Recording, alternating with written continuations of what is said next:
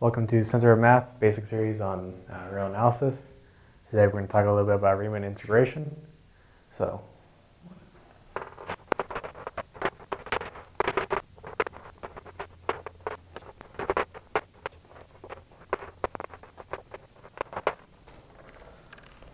first we want to define a partition. So we have some closed interval AB. Our partition is just a sequence of numbers where A equals x naught, B equals xn, and it's x naught, x1, x2, etc.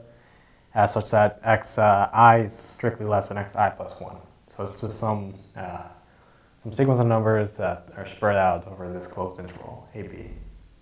The width will just be the maximum distance between any two adjacent numbers in the sequence. So max absolute value of xi minus xi minus 1 for I between 0 and n.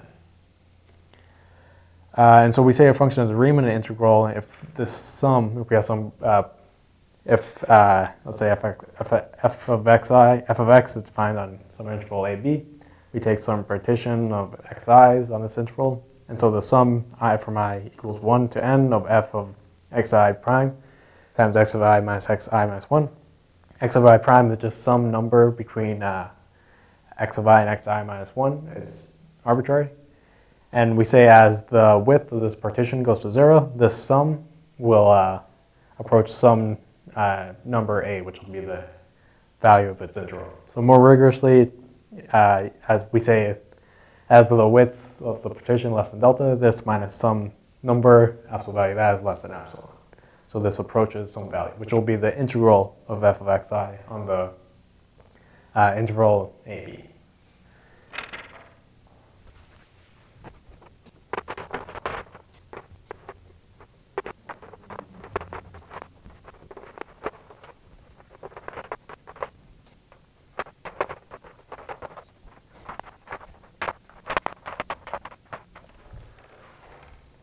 So we can prove that the integral on the interval AB of f of x plus g of x dx for two Riemann integral functions, f of x and g of x, equals integral from a to b of f of x dx plus integral from a to b of g of x dx.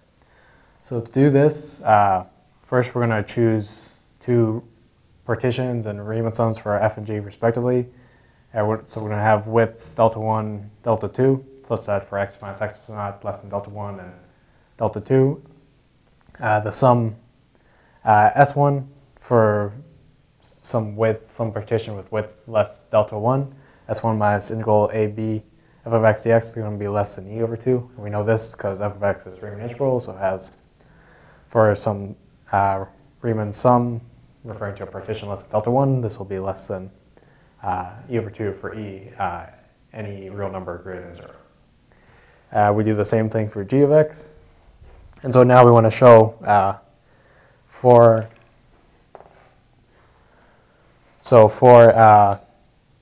our sum, our function is f of x plus g of x. Xi is just any x between xi and xi minus 1.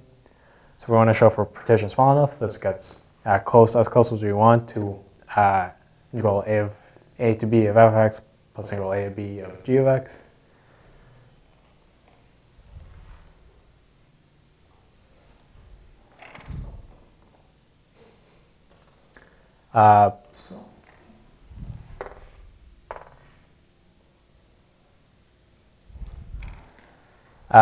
So we want to show this gets as close as we want to the thing on the right side. And so we're picking our partition to be of width less than the minimum of delta 1, delta 2, so both our inequalities apply. And so we're going to rearrange this and use the triangle inequality to get a Riemann sum of width less than delta 1. That minus integral from a to b of f of x dx. So we know this is going to be less than e over 2 because the width is less than delta 1, so this will apply.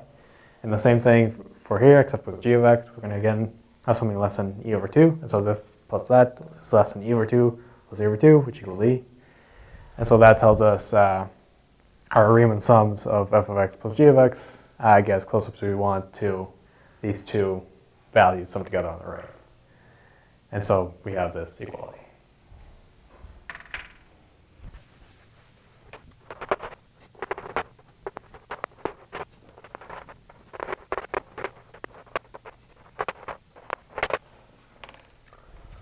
So we can show the integral from a to b of c times some function f of x dx is equal to c times the integral from a to b of f of x dx, where f of x is some Riemann integrable function. So we're going to take some Riemann sum s of f of x, taking the width of the partition be less than delta, so s minus integral from a to b f of x dx is less than e over the absolute value of c. So if we take our partition to be of width less than delta, then we have sum from I equals 1 to n, c f of xi prime again is just some value between xi and xi minus 1.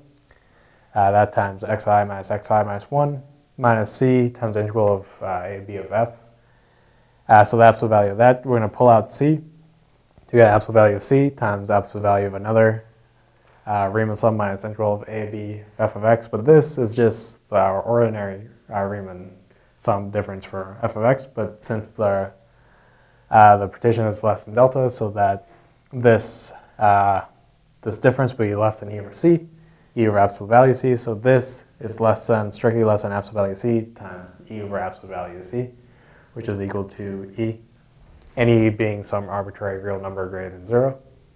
And so we see this Riemann sum will get as close as we want to this thing on the right side, and so we see these two have to be equal.